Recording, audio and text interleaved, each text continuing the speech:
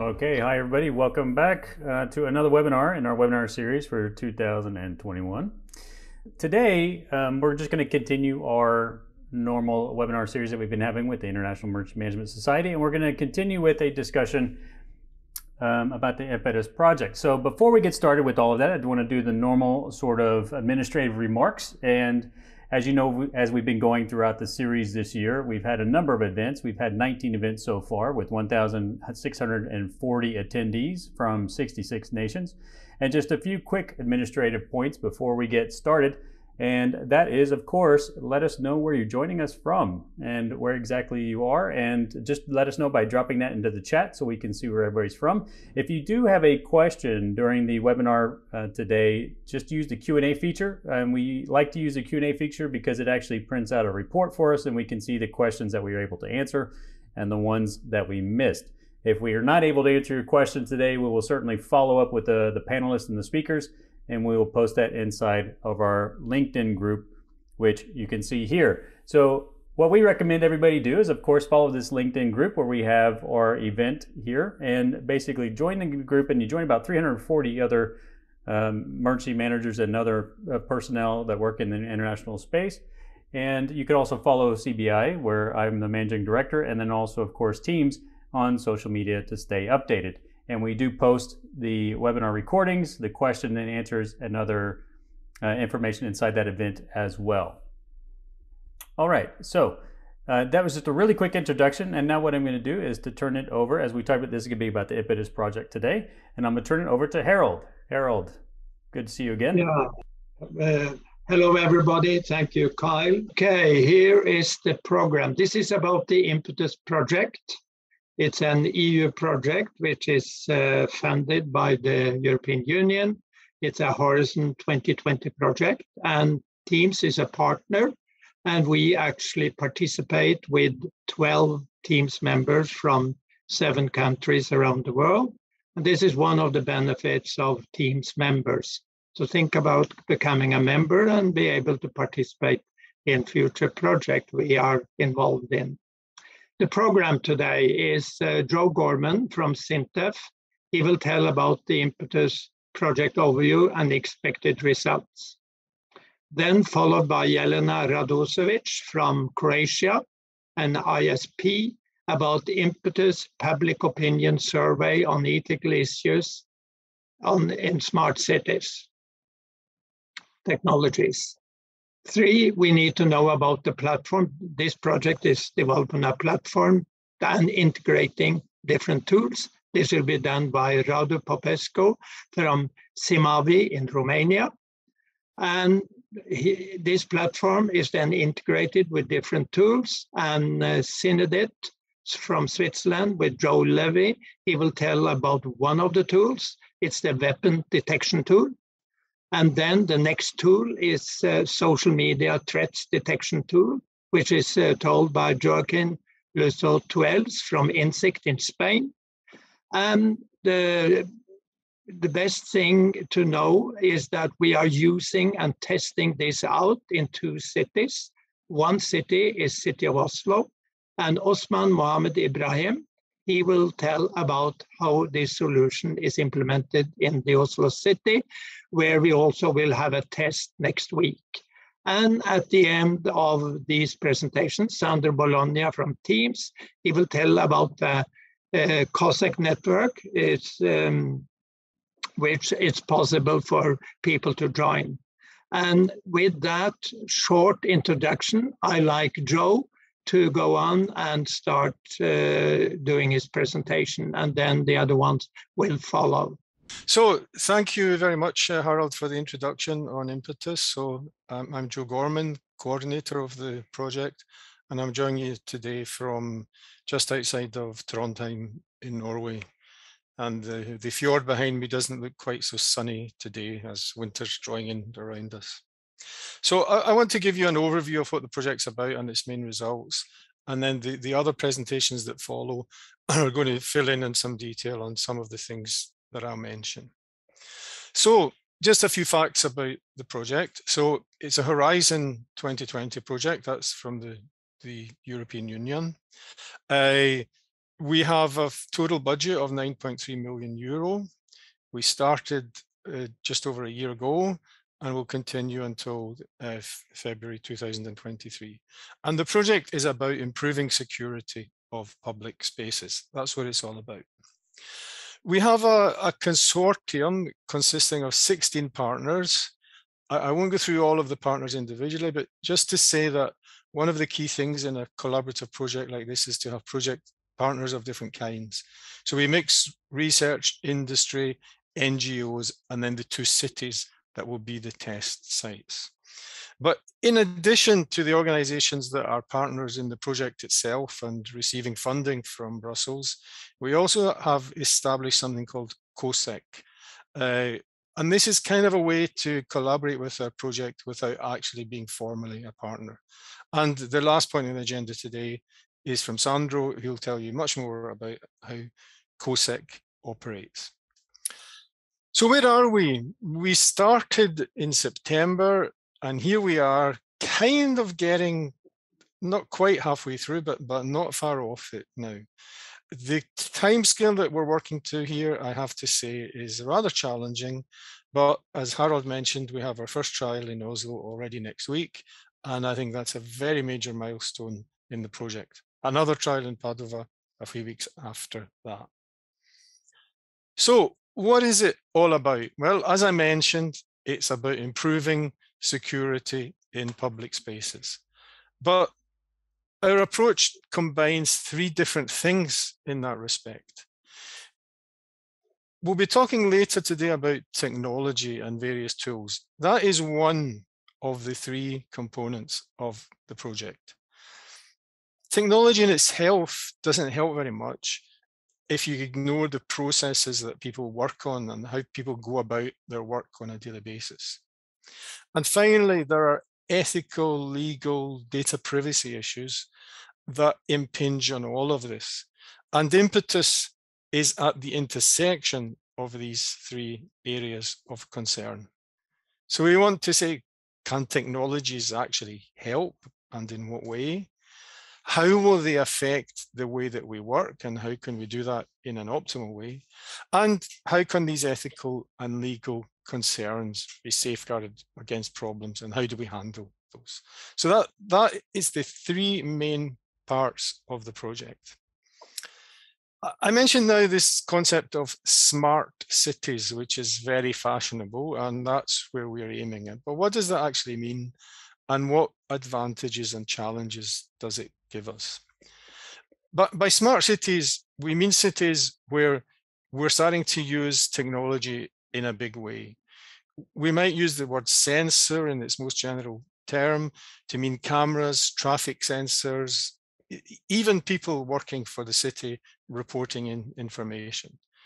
This concept of Internet of Things, where there's internet everywhere in every device you have, in your telephone in your pocket.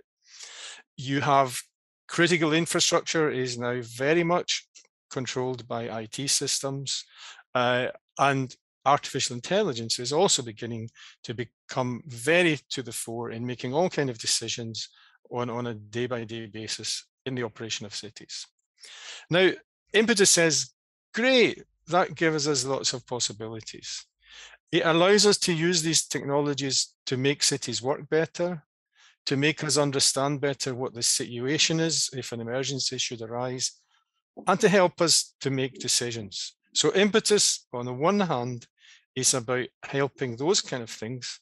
But on the other hand, these technologies also pose with them risks.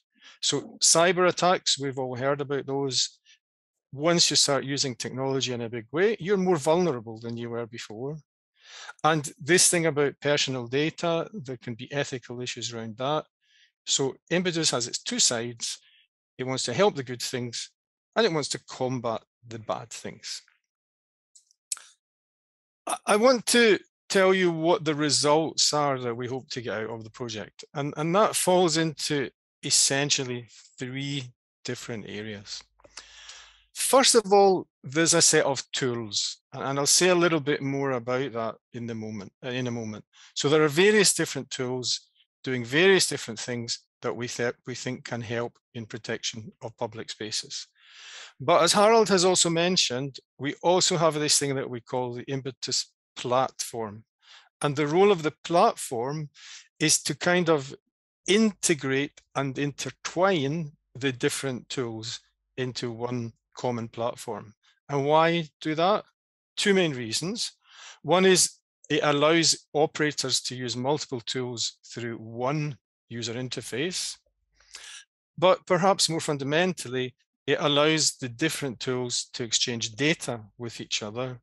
So one tool can be useful on its own, another one can be useful on its own, but combining them the two together, where the output from one is the input to another, can maybe give us added value that we didn't have before. So that's the technology results. The second thing is what we call practitioner's guides, and we intend to produce 3 of these. And the idea of these in 3 different areas is really to give people who are going to adopt the technology in smart cities in the future advice about how to do that in a smart and effective way. To give them do's and don'ts. You know, we found this is a good way to do things, this is a bad way to do things. But also to give information that they need to know, give training on how to use tools, and so on. And we see these in being in 3 different areas. Operations, that means the processes that you follow, the whole issue of cybersecurity, and then this issue of ethics, legal, and data privacy. And finally, at the very end of the project, we want to put together in some kind of document or presentational or video, we don't know the format yet, but simply the lessons learned. What did we learn from Impetus about how to do things and how not to do things at a higher level? That can be used as input to other projects. It can be used as input to people using our tools. It can be used as input to politicians, policymakers, whoever. But we feel that when you invest a lot of money in a project, you do learn things along the way. And it's very important then that other people can learn from what went well and learn from maybe things that didn't go so well. I'll have one final slide on results, and that's to tell you about these individual tools. You're going to hear some more details about some of them later, but of course, there's not time to tell you about all of them. In a rough kind of way, our tools are split into when in the process they might most likely be used. So for before some kind of event happens, we want to simulate things, and from that, learn lessons. That's one of the tools. When some kind of problem is imminent but hasn't yet happened, we have tools to do detection. So social media detection, weapon detection, biological risk detection. I don't have time to go into details of all of these, and you'll hear some of them later. Then there's tools that look at when something is actually happening, cyber attacks or physical attacks or physical problems like doing evacuations. And this thing here on human-computer interaction, this is about, okay, we have this fancy platform, we have these fancy tools, we have people in a stress situation using them. Can we measure how well that's doing? Can we give advice on how to use these tools in an optimal way? And finally, after events on the cyber thing, we want to optimize things to work more effectively in the future.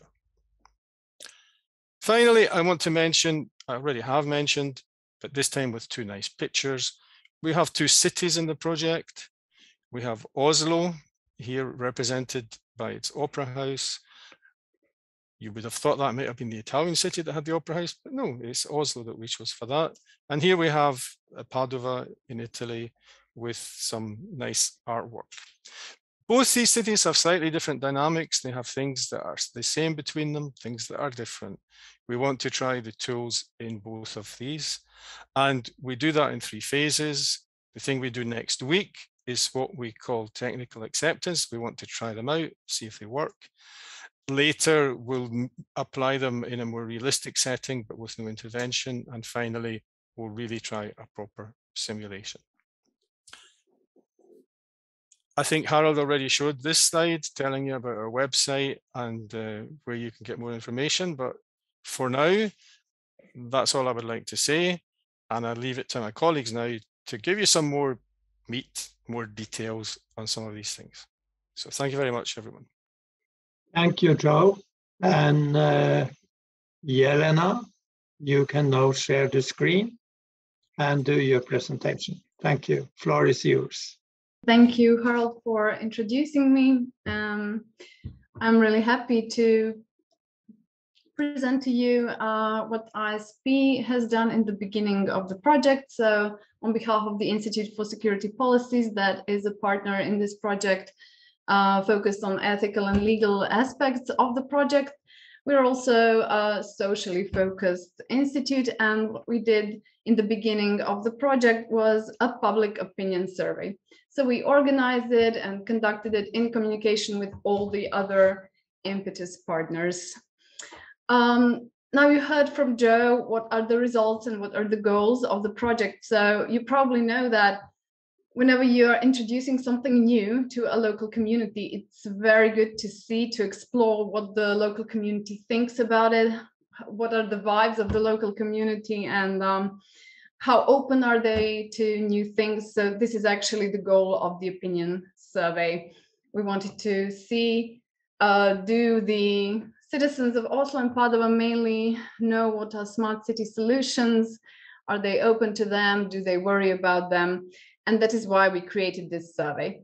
We also did the survey in 3 other European cities. These are Madrid, Zagreb, and Bucharest, because we wanted to have a pan-European perspective and also some kind of media values to compare the answers from the citizens of Oslo and Padova too. We did this by the CATI method. This is computer-assisted telephone interviewing, and we chose about 500 citizens in each of the cities to ask the questions to, and this was gender and age-wise evenly distributed. So what they actually wanted to determine is, do citizens know what smart cities are? What is their opinion on smart city technology in general? And are they thinking about, worried about the possibility of unethical use of smart city technology? The answers were supposed to give some guidelines to the local authorities, to the cities of Oslo and Padova, and maybe to invite them to do some actions like awareness raising or education, or just to see what are the possible future steps, the dialogue between the local community, so we could also adapt the products of the Impetus project to fit the needs of the local community itself. As Joe mentioned, there are some similarities, but also some differences between Oslo and Padova, and we will see what they are. So here in short, I would like to present to you the results of this survey. With the first column, you can see the topics of the questions, and maybe you could use those in maybe some of your future surveys you will do in some of your projects. In the second column are the results of the citizens of Padova here in this slide, and the EU average that we got from the cities of Madrid, Zagreb, and Bucharest. Okay, so what's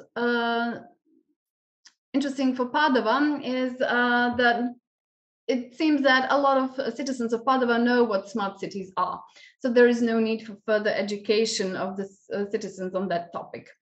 They also think that it's necessary to use SC technology, mainly in the smart management of healthcare and the security sector, while they don't think it's very important to use it in warning systems for high air pollution, danger of floods, landslides, and earthquakes. As for the trends in the smart city technologies, they have improved, the citizens of Padova say. As for the general perception of safety, the citizens think that the safety in their city has improved in the last years, and they are not very worried about the violation of privacy rights and identity thefts. Could say much less than the EU average. What we can conclude that they are worried about the use of their personal data for unnecessary or unwanted purposes, which is higher than the EU average. Also, they are not concerned about misuse of personal information or the data collected by the SC services. The results in Oslo are a bit different. So what the analysis results say is that the citizens of Oslo are not very familiar with the concept of smart cities. But after talking with Osman, actually, and other team members from Oslo, it is probable that they are not so familiarized with the term smart city. But as Oslo has already introduced some of the SC technologies to the city, they're probably familiarized with the tools and some of the technologies.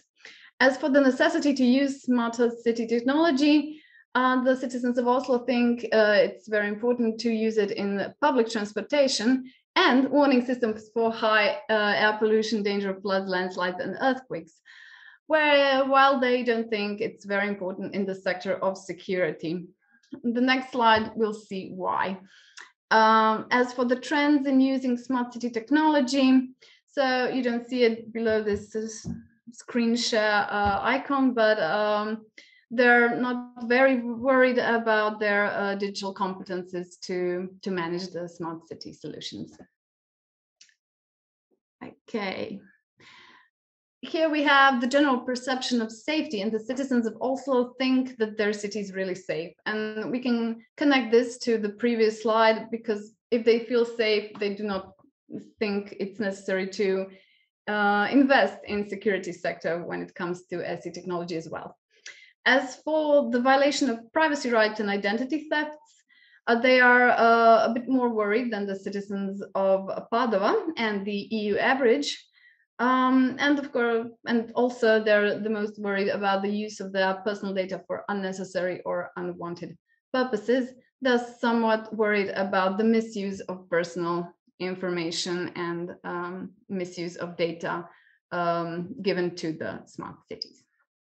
Okay, hopefully in this really short presentation, I've given you some topics of the survey, which I say again, you can maybe use in some of your projects to explore the views and opinions of the local community you work with. And I would like to say also that this is not the last thing we're doing in this sphere within the project, because we have also created a web survey. And hereby, I would kindly like to ask you to complete our web survey, which you can find at the impetus-project.eu website. You can click here on the language of your preference. If you have some time and will to share this link with your colleagues and friends, we would be much obliged, because we're interested in what the international public thinks of the topic as well, so we can put the perception of the citizens of Oslo and Padova into even better perspective. Okay, so this was a really short presentation, and I promise to give you more details and hopefully some next steps that will be developed by the Teams conference in December. So hereby I also invite you to join us for this topic in December. Thank you very much. Thank you, Jelena. And Radu, when Jelena has stopped sharing, now you are able to share your screen and do your presentation. So now we will listen about how is the platform intended to be used and integrate the tools. The floor is yours, Radu. Hi, thank you. I'm Radu Popescu, and I will share with you some information about the platform developed in the Impetus project. The main objective of the platform is to collect and share information between security and emergency actors. The Impetus platform will serve as a central information hub supporting security and emergency operations through providing analytics and user-centered visualizations of data collected from smart city systems like sensors or computing and network assets. This main objective is supported by the platform through threat detection, classification and monitoring, and response optimization. Concerning threat detection, Impetus detection capabilities include weapon detection through the use of AI-enabled CCTV cameras biochemical contamination through air monitoring. About threat classification and monitoring, we will use artificial intelligence and data fusion for anomaly detection and pattern recognition, allowing smart city operators to rule out false alerts and only focus on real threat. Concerning response optimization, Impetus will optimize human-computer interaction. For example, visualization tools, operator cognitive load monitoring, and it will facilitate communication between city stakeholders and public through social media alerts, for example. The platform is developed with the following characteristic in view. The platform should be modular. The module operations are kept separate so they can run independently and potentially be swapped out or replaced by other modules in the future if dictated by the evolution of the platform. Another characteristic is module interoperability. And for this purpose, a common data format for data exchange between modules will be used. The platform should be open and extensible and future-proofed by using a set of APIs which can be used by third-party developers to add new functionalities to the solution without requiring a major redesign of the platform. Also, the platform will use IoT and cloud computing approaches that will reduce risks associated with excessive centralization of large amounts of smart city data. The capabilities of the platform are presented here: access control, alerting, integration, security, and data visualization. And we'll explore these capabilities in the next slides. So, about access control. Within the access within the platform will be controlled by roles, which allow access to certain features and functionalities. The platform will implement access control policies that will dictate who can access information, where and when, and it will support simultaneous users connected. Regarding the authentication platform used, it is a key clock. This is a more technical detail.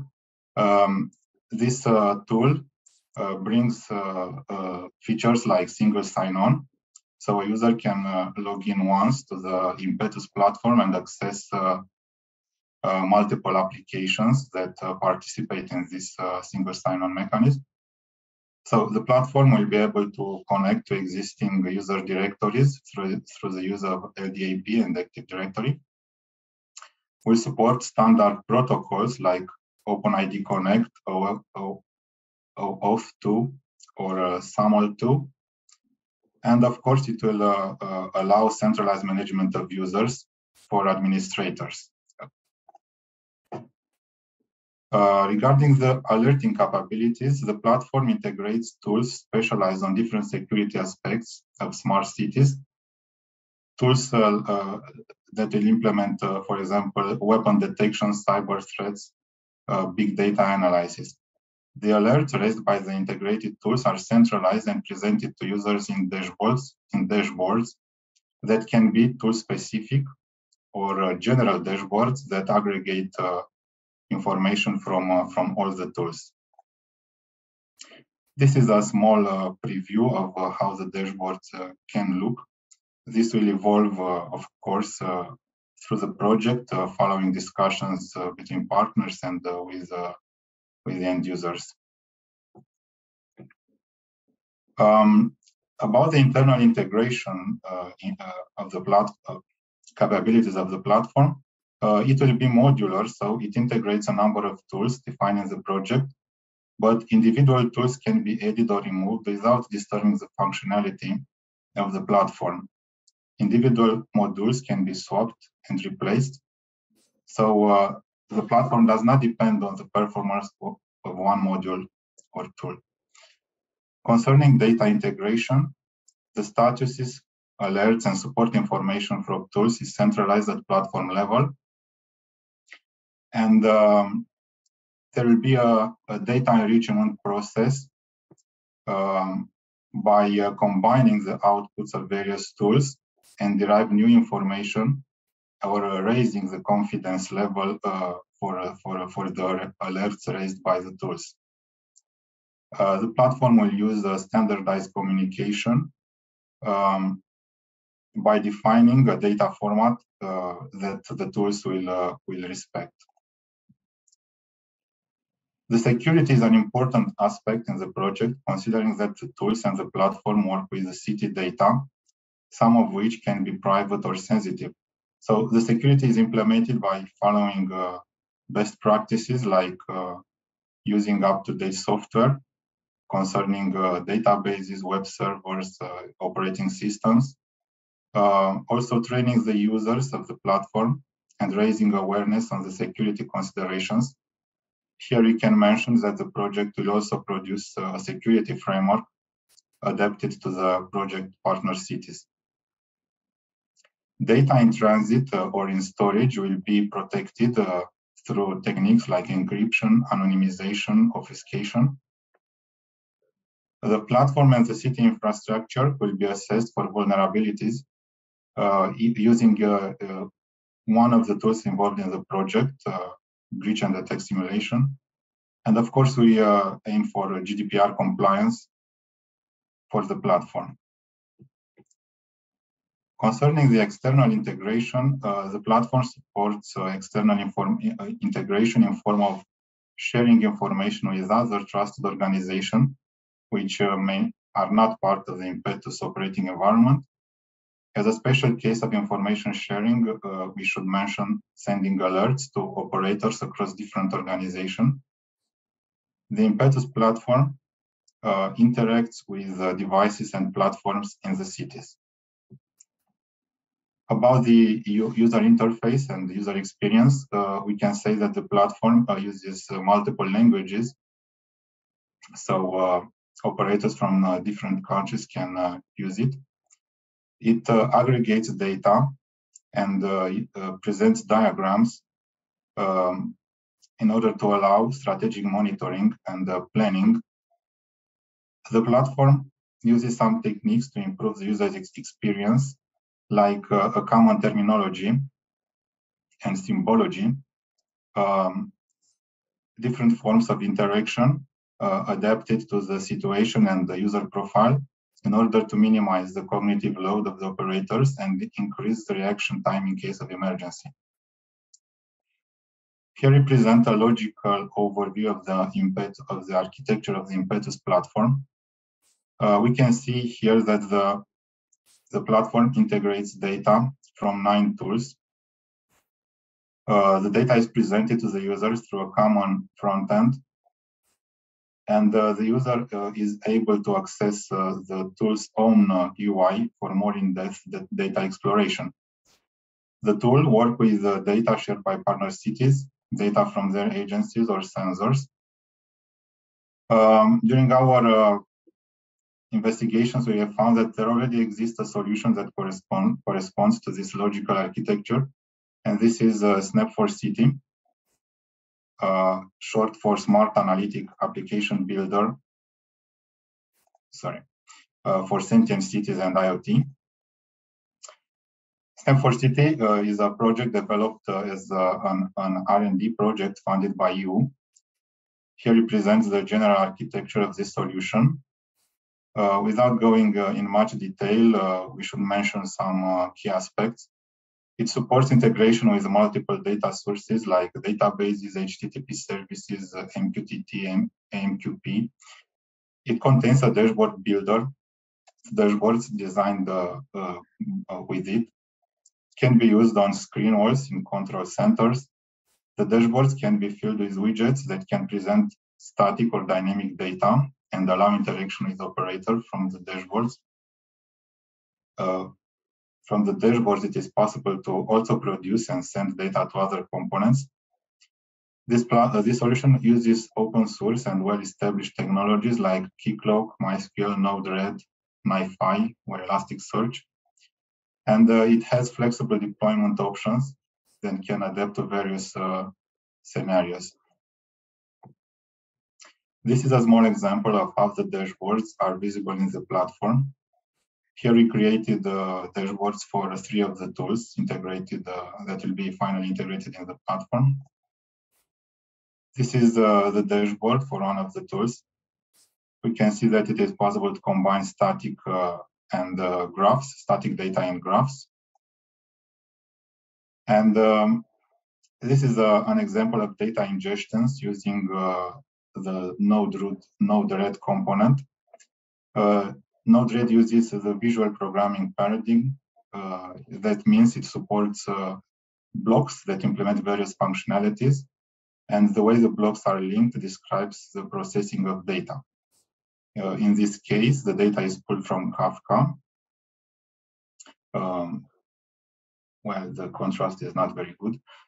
The data is transformed in a proper format for saving, and then the data is stored in database. Yeah.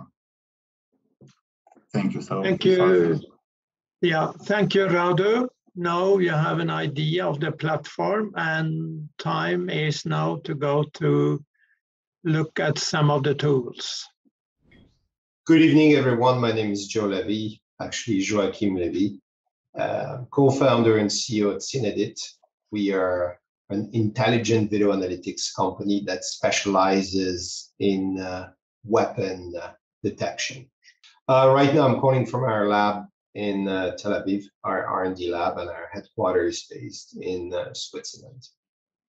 So what is the tool of weapon detection for Impetus that you've heard before?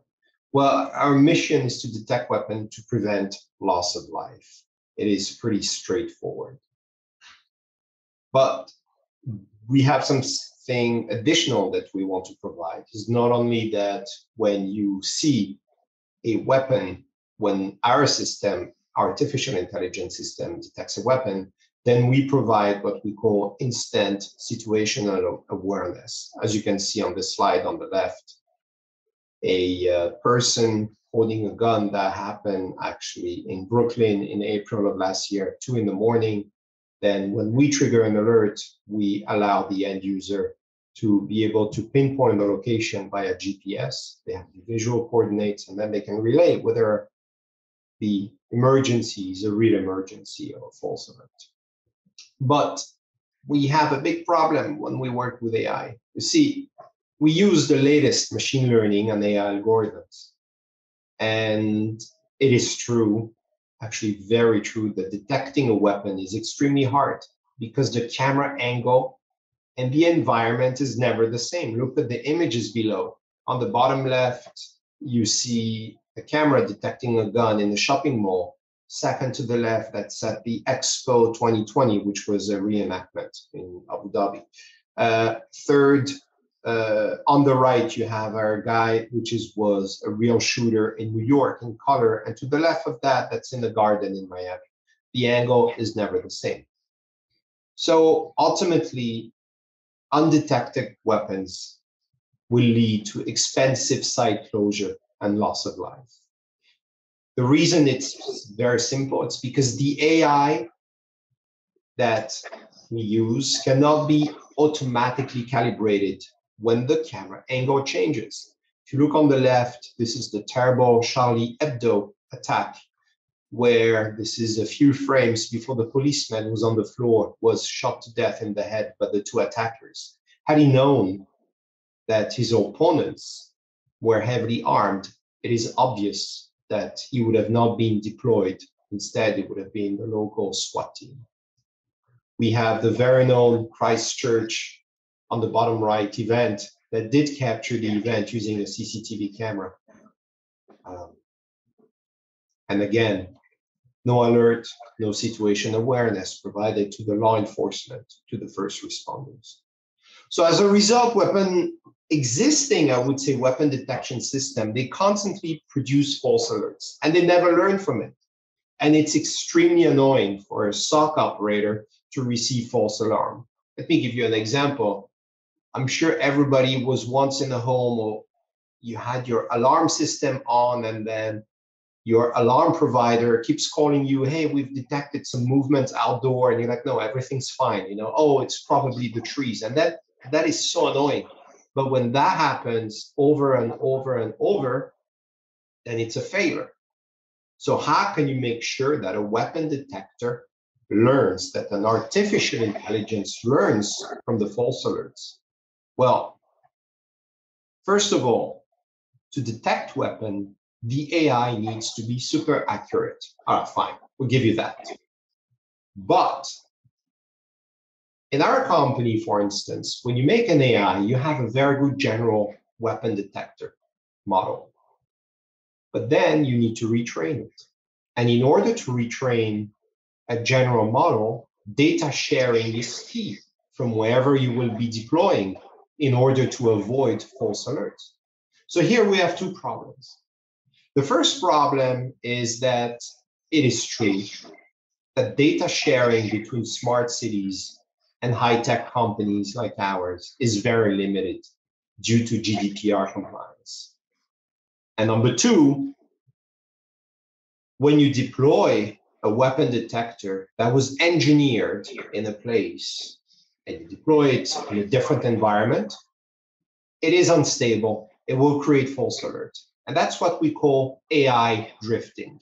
And then the predictions, they're false, erroneous.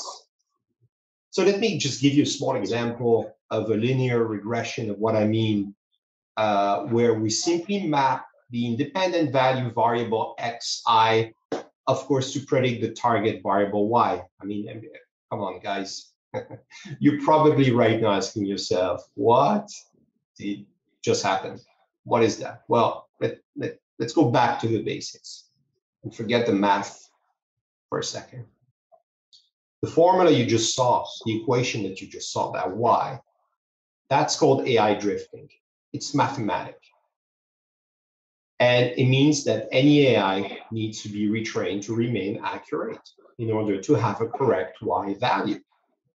Now, it's like an update, meaning I'm sure that we all have phones, smartphones like that one right now. If I have an app and I need to update it, then I'm going to download an updated version so that it works better.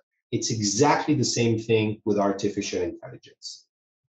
So this update, when we update the AI, it prevents drifting. It keeps the weapon detection tool very accurate. And to do this, we need our leads, we need our partner cities in Impetus that we've started already. Thank God, it's beautiful. They provide sample data as input to the retraining process of our artificial intelligences. That's the reason why a lot of competitors would fail, because we're not a video management software company. We are a pure AI deep tech company. Therefore, there's a key element. You see that slide on the left, you see our user interface, and you see a man that's holding a gun, but is completely obfuscated. We're waiting to have a certain level of confidence in order to reveal his biometric data. When we're sure that it's a gun, boom, we show you the image, we show you the face.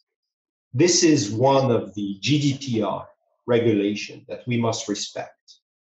So when you add that GDPR regulations in order to make better AI models for smart cities, it can be, and it is, everyone will know, challenging and time consuming.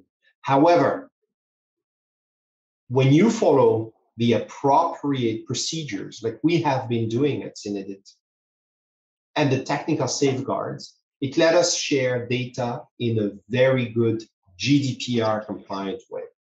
And that, ladies and gentlemen, allows high-tech companies to build better AIs, to prevent AI drifting, and it makes you safer. With GDPR compliant sharing of sample data, we help you remain safe and we prevent terror attacks to provide instant situational awareness. Sadly, without trained AI, the tragic event that happened in November 2015 in Paris are more likely to happen. I can only reiterate the 90 dead that happened in the first 10 minutes of the attack that happened at the Bataclan. So my question is to all of you, what are you going to do about it? Please, artificial intelligence companies that are working in public safety, we're not here to sell data and share it. We're here to make your life and your cities safer by making them smarter. Thank you very much. Thank you, Joe. Then we take the next tool. There are 9 tools, as Joe said in the beginning. We have another tool looking into the social media where you also can have threats. Joaquin, the floor is yours. Thank you very much, Harold. Okay, so my name is Joaquin Luzon. I work for Insight Intelligence, a company in Barcelona, Spain, and we are providing the social media tool, social media detection tool, to the Impetus Project. First of all, let me contextualize a little bit by explaining what we do at Insight. We know that social media produces a lot of information and millions of messages per hour that are generated in social media and websites. We know that many of this information is not relevant in the context of security for the cities and the citizens. Unfortunately, there is also a wide number of radical content, terrorist messages, hate speech, fake news, bullying and harassment flowing real time across multiple social medias and web platforms. And in the end, all of this data contains traces of criminal activity, which poses a threat to cities and its citizens. Our mission is to take advantage of our proprietary technology to provide society with tools that help these help organizations, such as the municipalities, the cities, to find meaning in the data delivered produced by social media, especially to prevent crime and save lives. One of these tools is the social media detection tool that we will integrate in Impetus Project. And the base of this tool is inside one of our commercial tools, Insight Spotlight, that is being redefined to meet the needs of the municipalities participating in the Impetus Project. At the same time, the insights we will obtain from the validation of our tool during the pilots in the project will help us to produce social media monitoring tool adaptable to the needs of other cities that might be interested in a platform that collects and analyzes massive amounts of online public data. The social media detection tool objective is to help investigative professionals or security analysts to detect the specific written content from the online data retrieved. Detecting terror, crime threats, activities is possible thanks to the algorithm that the social media tool comes with, and that highlight insights that otherwise couldn't be detected among all the available information. The algorithms I'm talking about are built based on artificial intelligence methods such as data mining, text mining with natural language processing, big data analysis, and social network analysis. So we were talking about a lot of text information now, and to process all this textual data and extract all the relevant and comprehensive information from the text. The social media detection tool makes use of natural language processing, or NLP, which is an artificial intelligence method that understands the human language. Additionally, the social media detection tool uses machine learning algorithms to create a model on social media that can interpret data that has never seen before. That means that the tool is sophisticated enough to detect sentiments, topics, or any key ideas without the need of human supervision. The tool also comes with algorithms that provide information about the relationships between users and social media, while ensuring the protection of the citizens, anonymizing all the data collected. Only authorized users, such as police officers with express permission and clear justification, could be able to identify social media users that might be that are being an immediate threat to society. For example, announcing an imminent attack. For the social media detection tool in Impetus, we have defined a set of data sources in collaboration with the municipalities of Padova and Oslo that are Twitter, YouTube, and TikTok as social media, and also we will gather data from several online newspapers in Italian and Norwegian that count with a comment section, where they also make comments, even if it's not a social network. The tool comes with specific scrubbers for each of these data sources, and as I was saying before, all that personal data is anonymized, and also the data is anonymized at the very early moment of its acquisition. So when it's ingested in the database, it's already anonymized. If the users of the Impetus platform want to retrieve the data and analyze it, online data and analyze it, the way to do this is to create a project that this creation will start the data collection of the social media detection tool.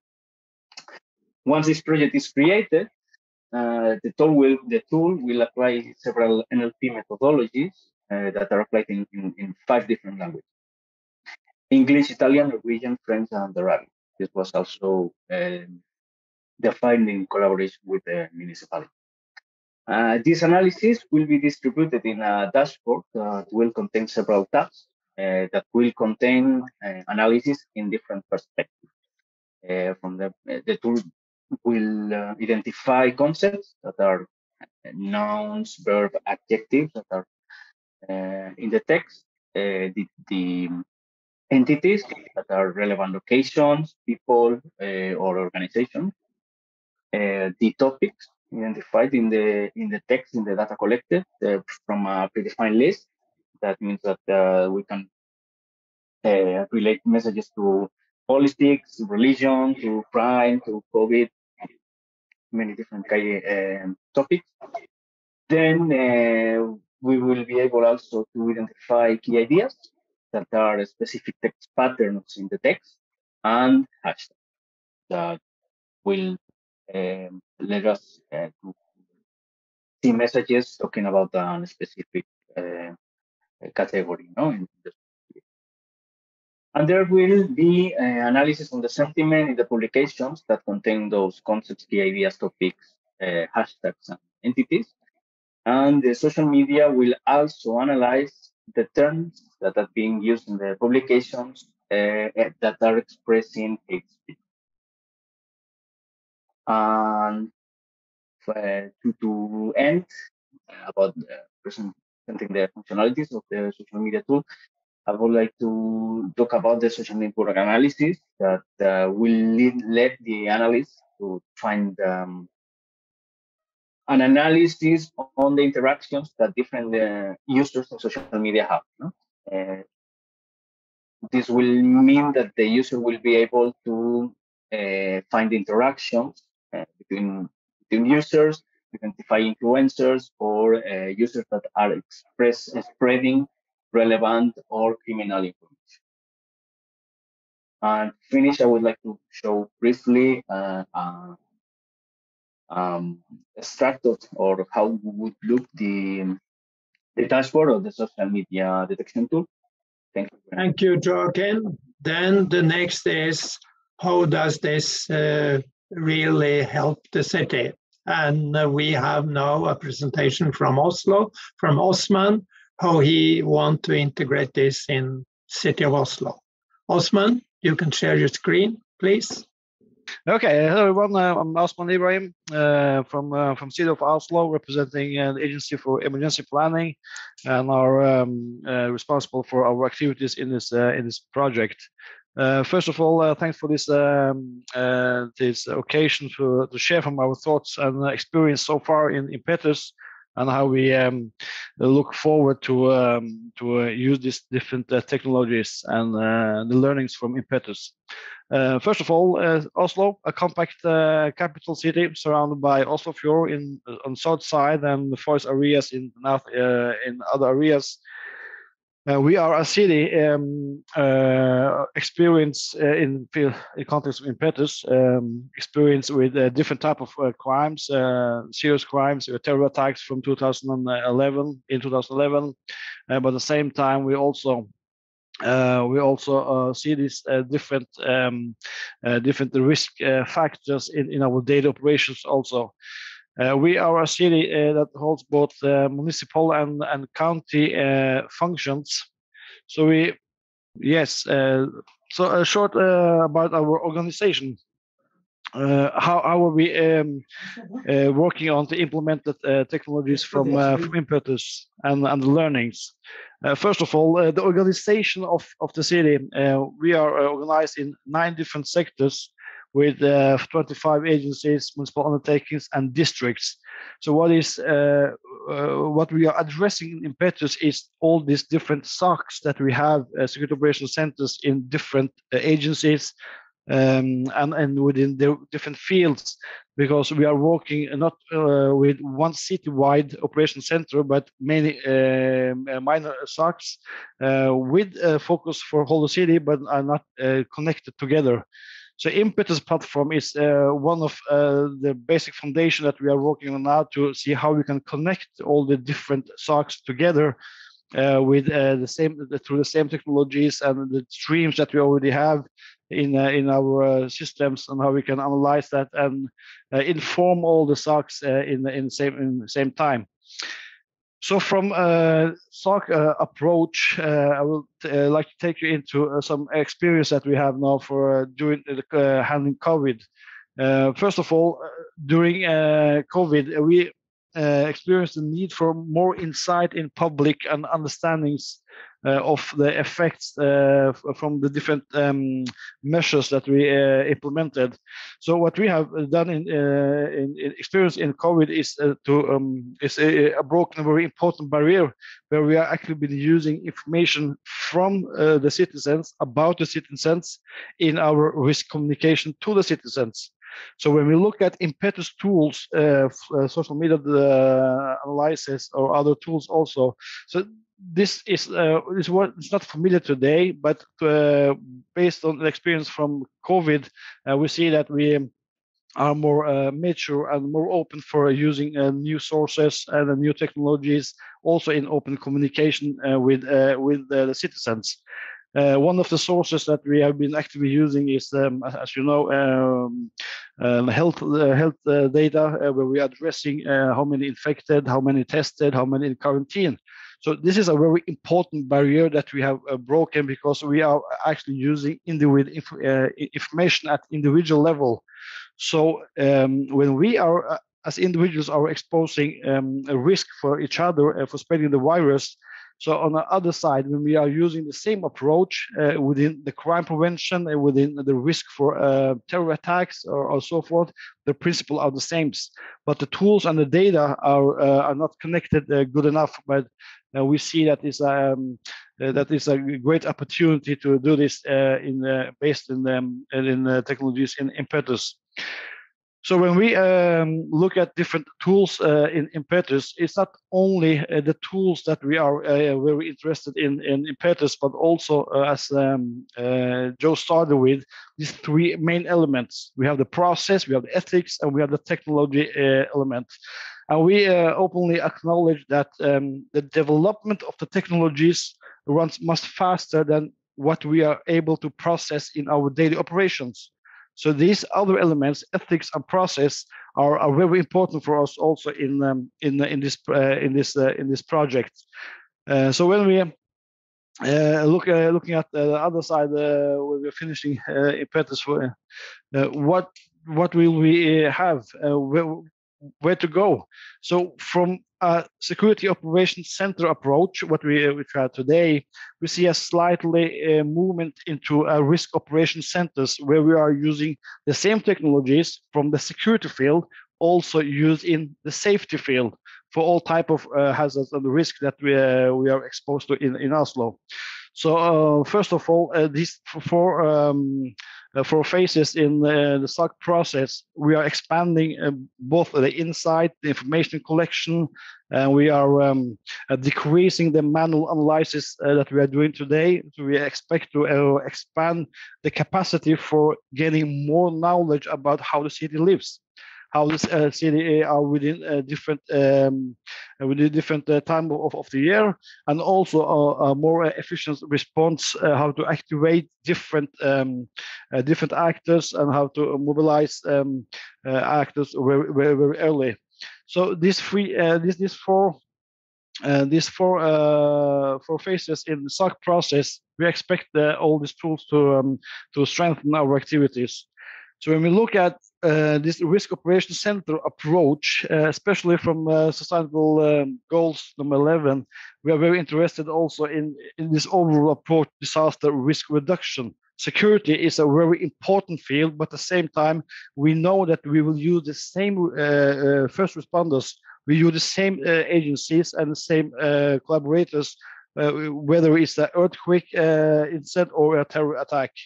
So how can we connect all these actors together and all these technologies and the knowledge that we have together and present it in a good way, a way to analyze where do we need to build the resilience in the city.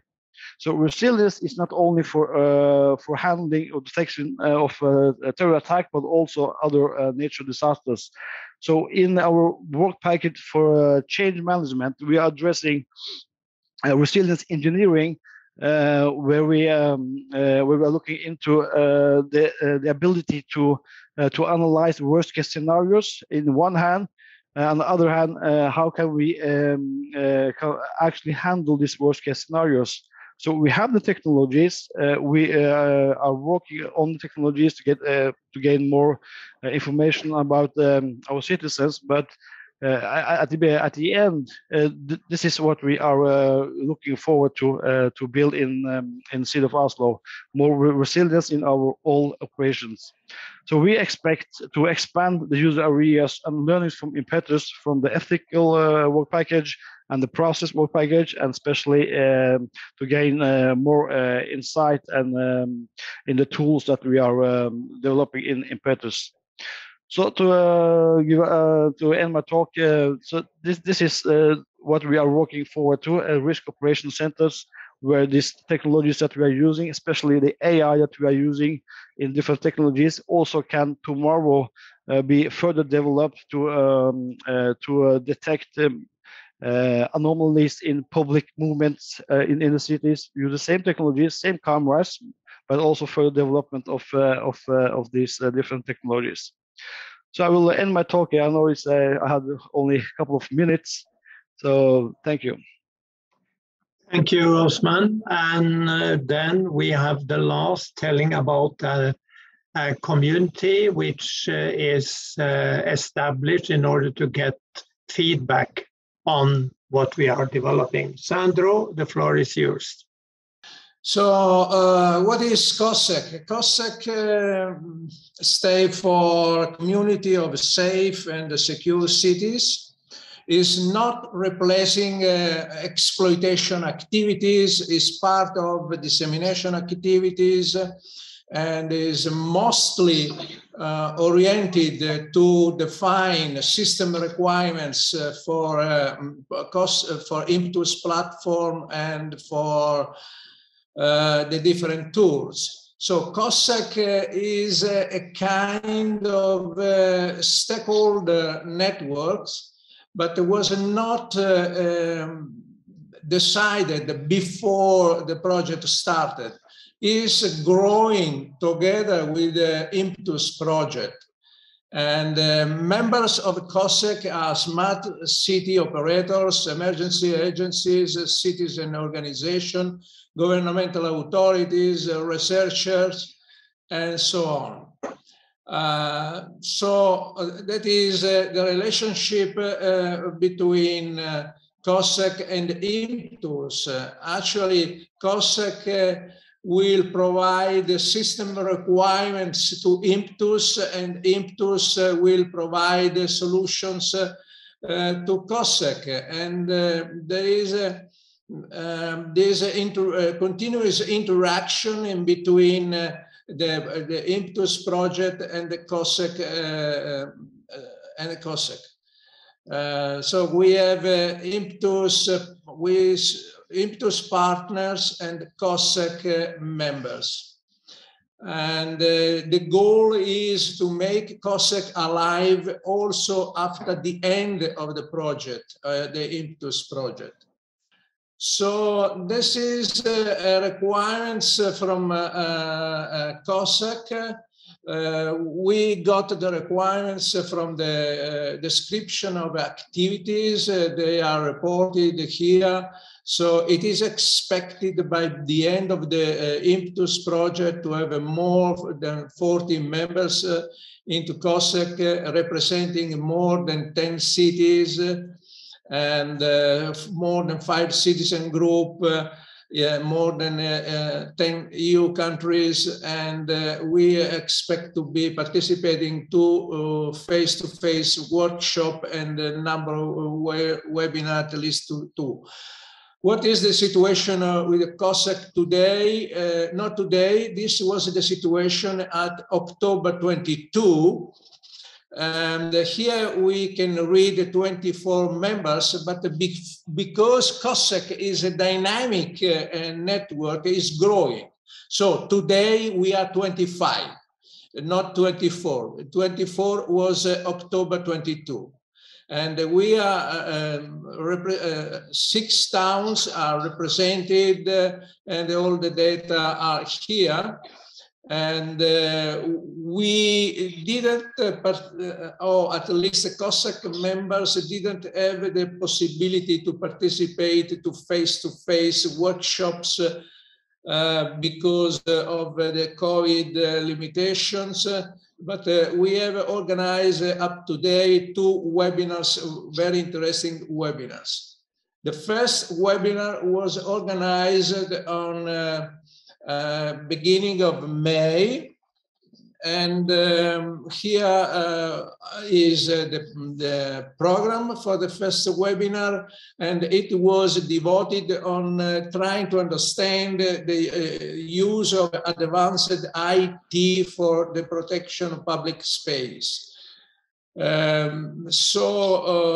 have had quite 2 interesting presentations, one reporting the experience from the town of Tampere in Finland. They are running a project that is a SURE project, that is smart urban security and event resilience, that has many contact points and goals together with the Impetus.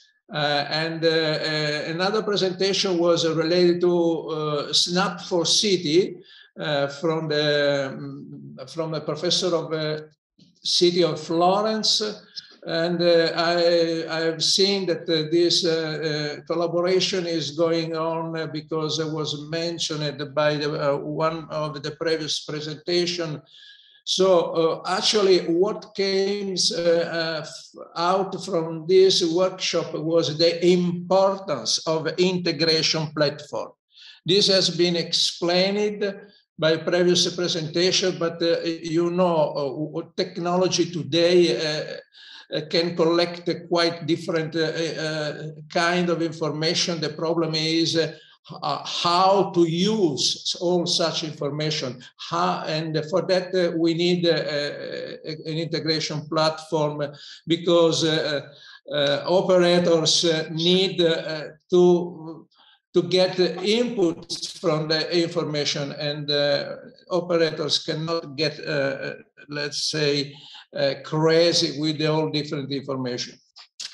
The next, we have organized a second webinar on mid of June, And this was addressing the other two goals of the Impetus project, that is ethical and legal issues. Probably you remember the first presentation from Joe Gorman that was presenting the three, what is the final goal of Impetus, addressing all these three aspects: technology, ethical aspect, and also the process.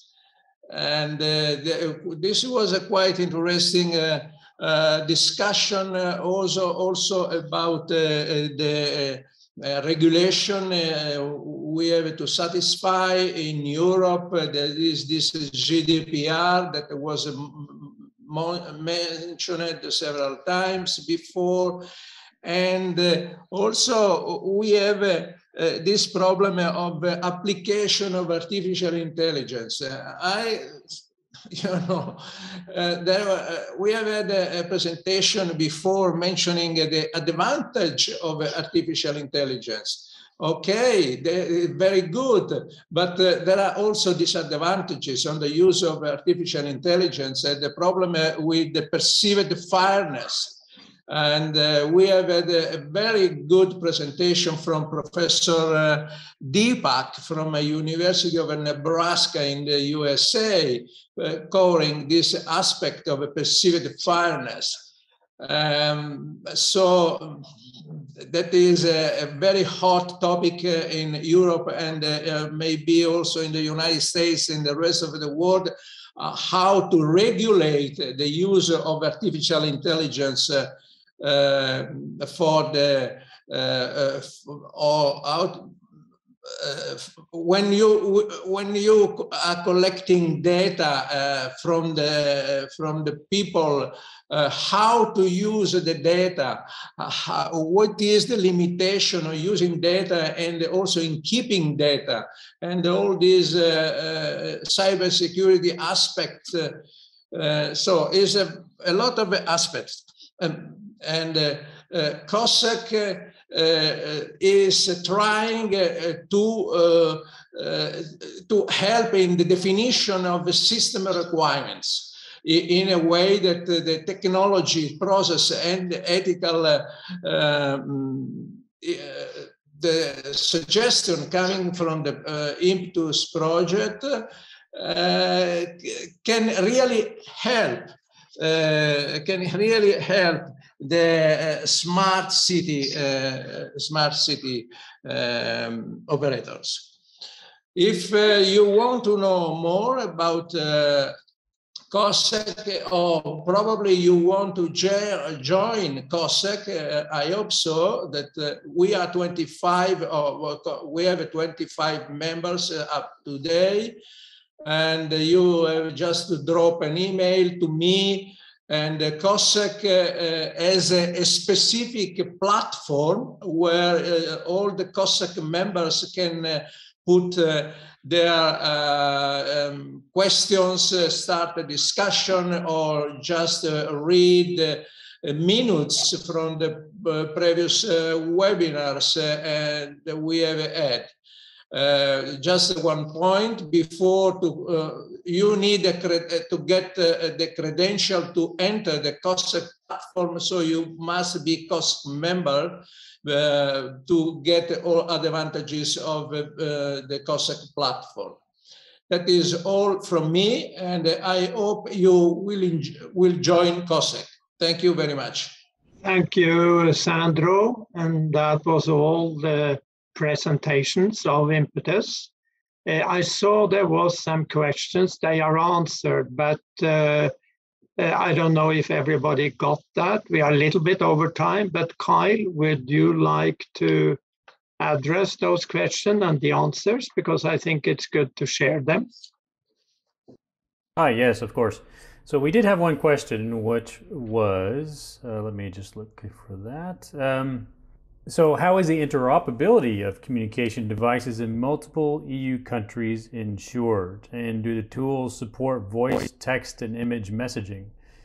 And well, actually, there's multiple questions wrapped up in one question. So how frequently are the camera images archived, and are they deleted in smart cities? So I think the larger question here is sort of in information sharing and data sharing. And Joe had already provided some information saying that from their perspective, the tool data is proprietary to each smart city and not shared with other EU countries. Maybe somebody else might want to contribute that discussion as well, especially in terms of interoperability of communication devices. Anyone like to add to that? Well, maybe I could say something on that. I think that I don't think there's any issue about interoperability between the countries, because the concept here is that each smart city would have its own system for what applies in that country.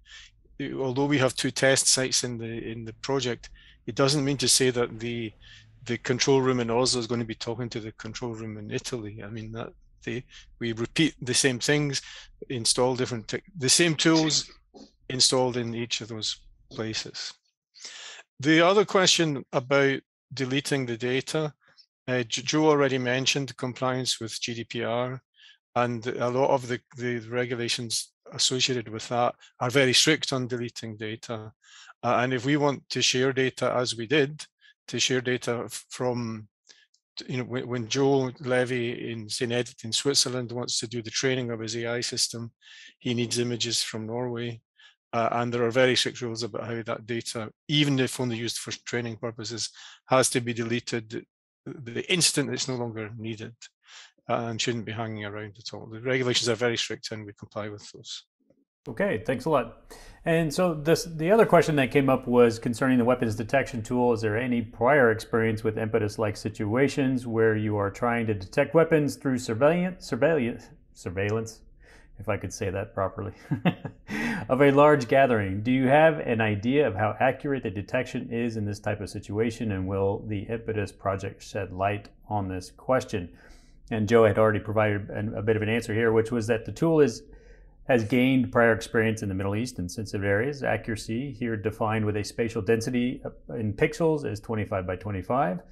And our team, led by CTO Mikhail, postdoc in mathematics from the Institute Marie Curie, who leads multiple AI projects for MIT, UCLA, and the US Navy, has extremely high hopes that light will be very bright on this subject.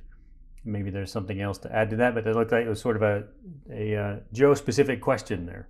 Yeah, I'm here. I just want to add that one thing. It's an ongoing research, and it's like cybersecurity. It never stops. So today we have very clear, almost cutthroat directions from our CTO that says you cannot combine what others are trying to do to have a model that's going to work for any camera, for any angle. That's not going to work. If not, you're going to need millions, maybe even, he said, even this afternoon, 100 millions of images. The model of weapon detection, the technology of weapon detection, or any other technology that uses AI will get better over time, but you got to focus. And here, right here, I have a CCTV camera, for example, and you see it has an angle that points 30% down. So when you use a weapon detector, you need to have some specifics. It's same for face recognition. You can't apply face recognition with a camera that doesn't have a good enough resolution, where it's underlit, and so on and so forth. So of course this question will be answered, but I have to say, given the improved computing power that you can have on those edge devices, allows you to do what we call image pre-processing, where you can play with the image before you process it with an AI. By doing this, of course, the sky's the limit, but right now the computing power is the limit, so we're going to have to wait for that. Great, thanks a lot. Appreciate the answer there and the further explanation. So Harold, that's just about it for today. We've got a little bit long. Unless you have any closing remarks, I think we can go ahead and close out the session for today. Just wanted to say that this was only a flavor of the Impetus project at the annual conference of teams. we will actually have one day going more in detail for those of you who like to know more. And you can contact everybody because we put out the presentations on the websites. And the annual conference takes place between 6th to 10th of December. And we have about 55 presentations. The program comes out next week, and it will be free to attend. It will be a morning session, and it will be an afternoon session, all on Zoom. That's what I would say today. And thank you for staying. We went a little bit over time. All right, thank you, everybody. And yes, of course, there was a link in the chat. If you can fill out that survey, that'd be greatly appreciated. And of course, head to the Impetus website there and find out more information about the project itself. And thanks to everybody for attending, and as well as the panelists for sharing the insight and information. And thanks, everybody. Have a great day.